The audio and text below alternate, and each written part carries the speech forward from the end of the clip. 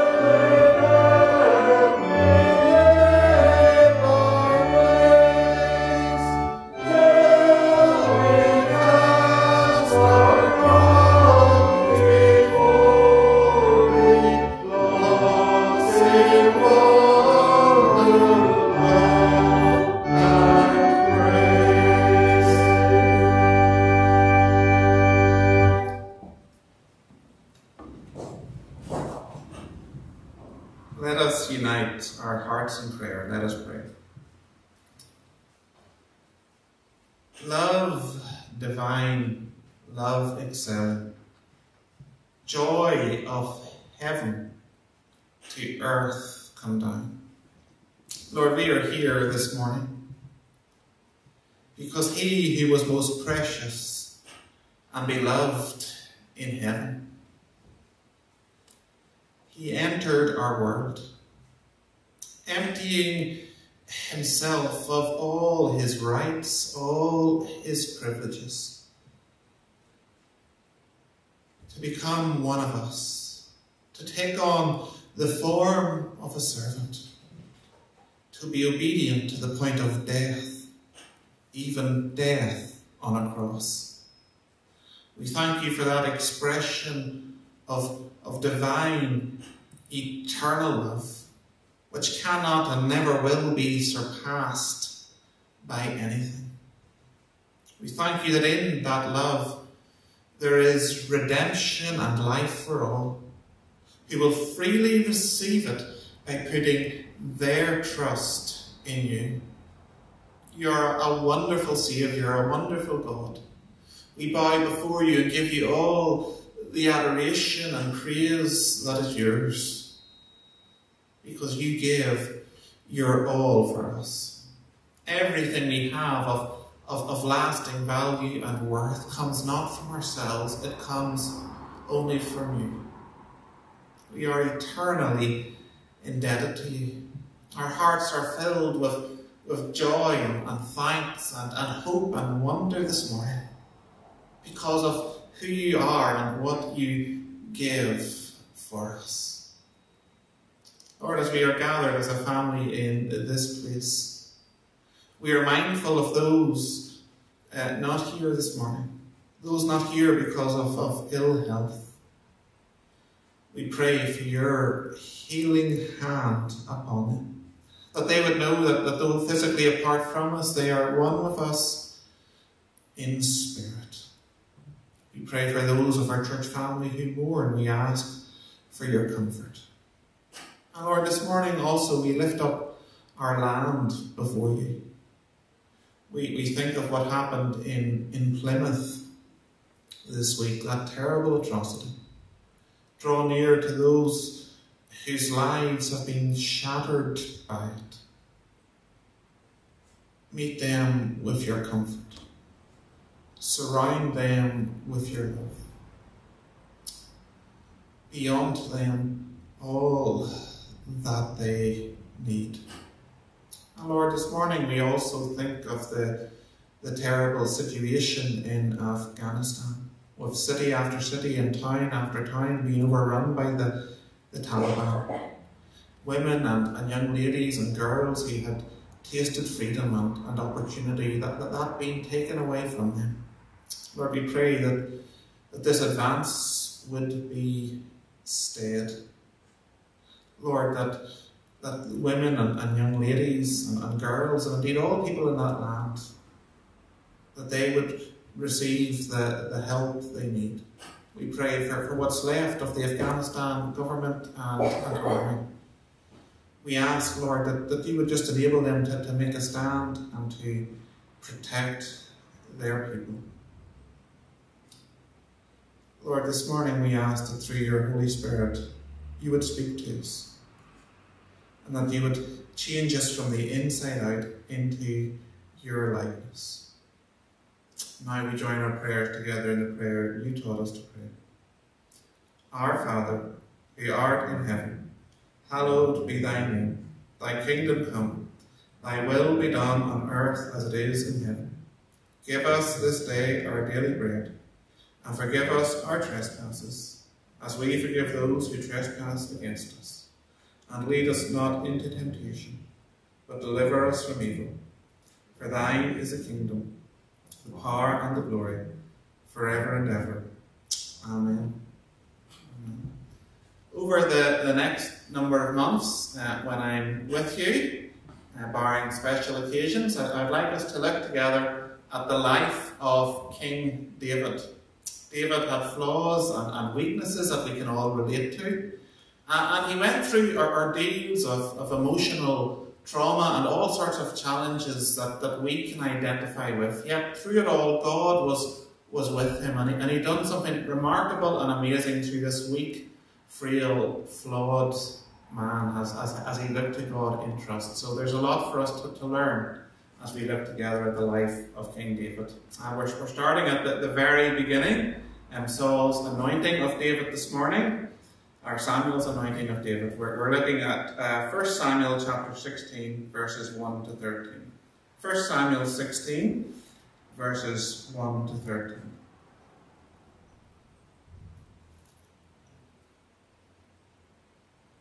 The Lord said to Samuel, "How long will you mourn for Saul, since I have rejected him as king over Israel?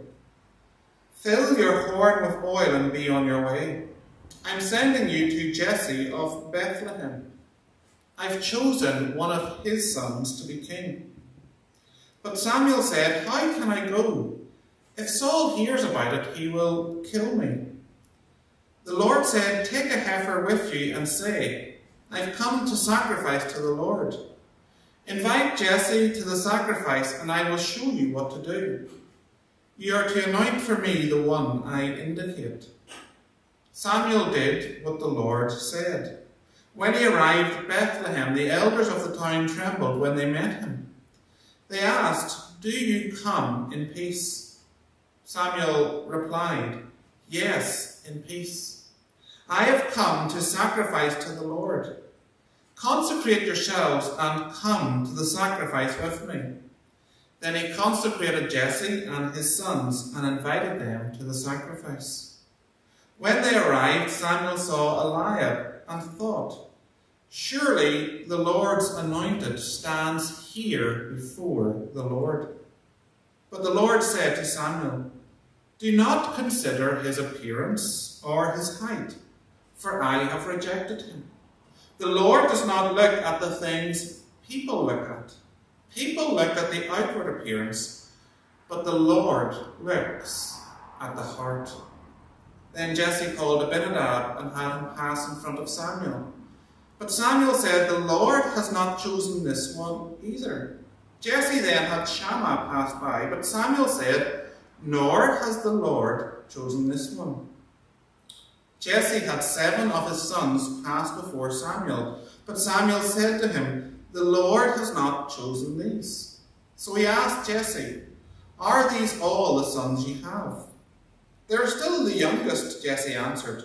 "He is tending the sheep." Samuel said, "Send for him. We will not sit down until he arrives." So he sent for him and had him brought in.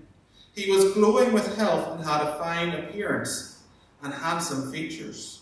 Then the Lord said, "Rise and anoint him. This is the one." So Samuel took the horn of oil and anointed him in the presence of his brothers. And from that day on, the Spirit of the Lord came powerfully upon David. Samuel then went to Ramah.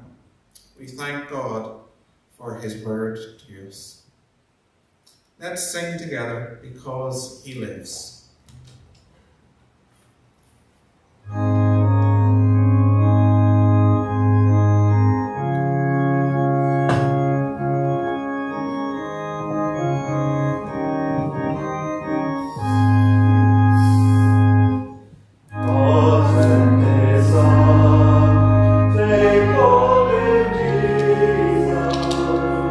He came to love me.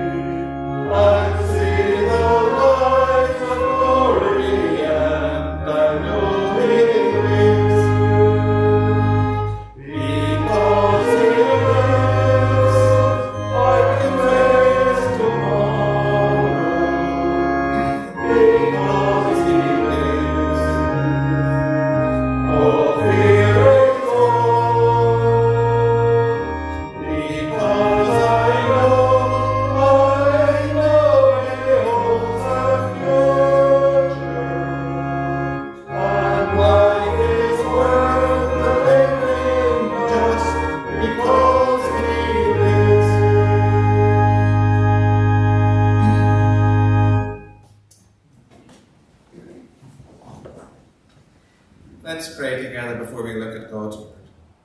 Lord, we thank you for your word, that it is living and true and powerful.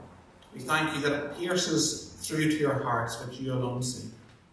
And we ask now that through your Spirit you will do a work of grace in our lives and move us forward in our walk with you. In Jesus' name, amen. Some time ago, my younger brother Alan, who's a farmer, walked into his local veterinary surgery in order to purchase some supplies. After greeting the lady at the counter, he asked politely if she could get him the medicines he came for. She looked at him with an expression of incredulity and then said in a harsh tone, "Get it yourself. Who made me your servant? I've my own work to do." In the man standing in front of her, she was sure that she saw rudeness, inconsiderateness, and laziness, and she didn't hesitate to put him in his place. Not only was she wrong about that, she was also wrong about who this person was. She thought it was Colin, Alan's identical twin brother, who works as a vet in that practice. The message of this passage is what that lady discovered when Alan told her his name. That message is this: no matter how highly we rate our powers of discernment, no matter how sure we think we are, ultimately we don't know what's in the heart of the person in front of us. Because unlike God, we don't see their heart. This being the case means that all judgment and the putting of people in their place must be left to God. As we look at these verses, we will see what's in the heart of the person God uses for his glory, and also how we should relate to everyone around us, given the fact that unlike God, we don't see their heart. So what's in the heart of the person God uses for his glory? The answer is trust in his saving, equipping grace that he freely offers to all. For around 400 years, God ruled over his people Israel as their king. He delivered them from numerous enemies who were mightier than themselves. And every time they strayed, he forgave and restored them with an unending patience and tenderness. After all this, they reject him by saying, "We want a king like all the nations around us, who will lead us into battle as their kings do." In response to their demand, God commanded the prophet Samuel to anoint Saul to be king. At first glance, he was a very impressive choice. Not only was Saul head and shoulders taller than everyone else, he came across as humble, well-mannered, and sincere. He was someone that the men of Israel could look to and draw confidence from as they marched into battle. God said to the people, "As long as you and your king continue to follow and obey me, all will be well." But Samuel did not follow and obey. Instead of trusting in God, he chose to trust in himself. Instead of acting for God's glory, he chose to act for his own glory. As a result, God proclaimed to Saul through Samuel that he had rejected him from being king. This passage starts with God telling Samuel to stop mourning over Saul. All is not lost with his falling away from me. I've got a perfect plan that his acts of faithfulness have not thwarted. Go to Jesse the Bethlehemite, for I have chosen one of his sons to be king. Literally in the Hebrew, I have seen for myself a king among his sons. At a sacrificial feast which Samuel hosted, the sons of Jesse were paraded before him. The first one to pass by was Eliab, the eldest. Having not learnt his lesson from Saul's demise, Samuel assumed that Eliab's impressive physique and charming persona meant that he was the perfect choice to be king. God responded to Samuel's assumption with this telling rebuke. Verse 7. Do not consider his appearance or his height, for I have rejected him. The Lord does not look at the things people look at. People look at the outward appearance. The Lord looks at the heart. Outward appearance or charm play no part in God's decision-making process. All that matters to him is the heart, which he alone sees. In 2 Chronicles chapter 16, verse 9, we are told that the eyes of the Lord run to and fro throughout the whole earth to give strong support to those whose heart is blameless toward him. A person whose heart is blameless is a person who is the same on the inside as they appear to be on the outside. Their praise of God, both private and public, comes from nothing else but an inner delight in him. Their deeds of service, both seen and unseen, come from nothing else but an inner desire to please God and do his will. God has offered them his saving, equipping grace through his Son, Jesus. They have responded by receiving it in childlike trust. That's what David did. A few years later, when God assures David that his family's reign over Israel will last forever, ultimately through his descendant Jesus, David doesn't respond by saying, finally, all my efforts to make myself a better person have paid off. Rather, he says, who am I and what is my household that you have brought me thus far? At the end of David's life, after he and his people give sacrificially and substantially for the building of the temple, he doesn't say to God, look at what I've done for you, now you owe me big time. Rather, he exclaims in humility, who am I and what is my people that we should be able to offer willingly? All things come from you, and of your own we have given you. Keep forever such thoughts and purposes in the hearts of your people and direct their hearts toward you. David rightly saw himself as having earned and deserved nothing. The more good deeds that David did for God, the more he felt indebted to God for the provision and grace that enabled and inspired him to do them.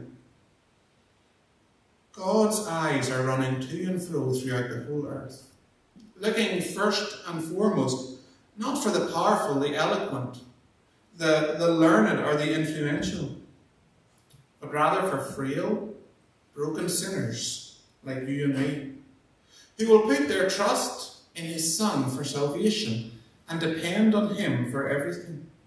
Frail, broken sinners like you and me, who see their failures and inabilities, of which there are many, not as a sign to give up and stay on the sidelines, but rather as a sign to turn to the one who is our sufficiency for everything he calls us to do.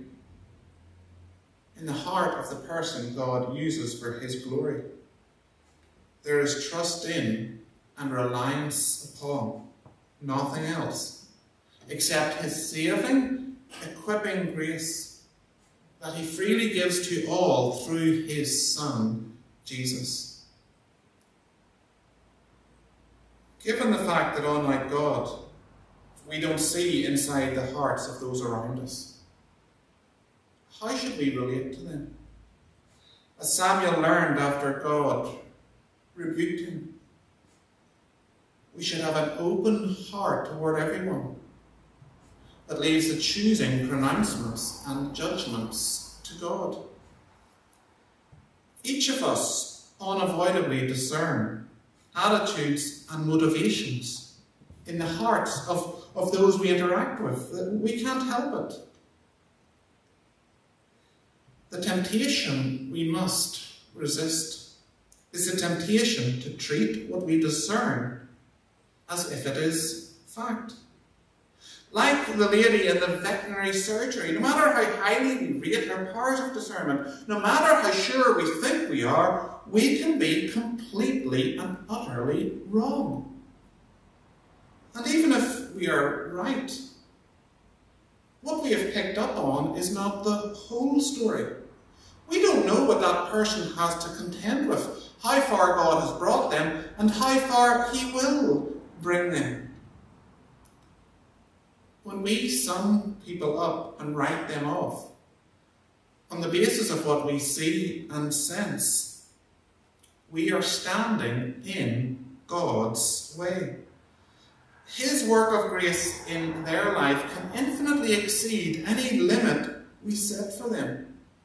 We can be a channel through whom that grace is brought to them, or a blockage in the pipe that stops it reaching them. The next time you unintentionally find yourself in a huddle of people who are discussing the unseen motives of those who have taken on roles and stepped up to the plate when others wouldn't, walk away from that huddle, or better yet, shut that conversation down. Through His Son, Jesus Christ, God will do a work of transformation in the lives of those who say yes to His call, even if they have rough edges. But He can't do a work of transformation in the lives of those who say no, regardless of how politely and charmingly they say it. If your walk with God to this point has contained more no's than yeses, be more concerned about your own soul than the soul of those who have said yes. If someone's heart is false, God doesn't need you to cut the legs out from under them and to give them both barrels. He is more than capable of dealing with them by Himself. Live with an open heart toward all. An open heart that leaves the choosing pronouncements and judgments to God. Think the best of those you interact with that it's possible to think. Extend to them mercy, kindness, support, and encouragement. Time and time again, God will blow your expectations away by what He does in their lives. If, on the other hand, you shut your heart and close the book with regard to those around you, not only will you miss out on seeing God's work in the world, you'll also miss out on experiencing the wonder of it in your own life. A couple of years ago, at a large Christian conference, I listened to an American lady by the name of Rosaria Butterfield share how she came to know Jesus. In the year 1999, she was an English professor at Syracuse University. She was also a militant feminist, living in a same-sex relationship and on a warpath against Christianity. When a Christian organisation came to town and pitched up their tent across the road from her campus, she wrote a stinging article against them in a local paper. The article was brought to the attention of a local minister called Ken Smith by his assistant, who told him, "This lady is dangerous, we need to shut her down." Prompted by the warning, Ken wrote Rosaria a letter, which she described as the nicest letter of opposition she ever received. Ken didn't argue with my article, she noted. Rather, he asked me to defend the presuppositions that undergirded it, with questions such as, how did you arrive at your interpretations? How do you know you're right? The letter also contained an invitation to dinner, which Rosario accepted, largely because she thought she could use Ken for research, for a book she was writing about the evils of Christianity. Rosario's dinner meetings with Ken and his wife, Floyd, soon became about much more than research. In her own words, Ken and his wife Floyd and I became friends. They entered my world. They met my friends. We did book exchanges. We talked openly about sexuality and politics. And they didn't act as if such conversations were actually polluting them. They did not treat me like a blank slate when we ate together, which we did weekly at the Smith house for at least 2 years before I ever stepped foot in a church. At the first meal in their home, Ken omitted 2 very important steps in the rule book of how Christians are supposed to deal with a heathen like me. Number 1, he didn't share the gospel with me. And number 2, he didn't invite me to church. Because of these omissions, I knew that when Ken extended his hand to me in friendship, it was safe for me to close my hand in his. You see, I was not Ken's project. I was Ken's neighbour. This was not friendship evangelism. This was friendship. Consequently, I started meeting with Ken and Floyd regularly to study the Bible in earnest, with pen in hand and notebook on my lap.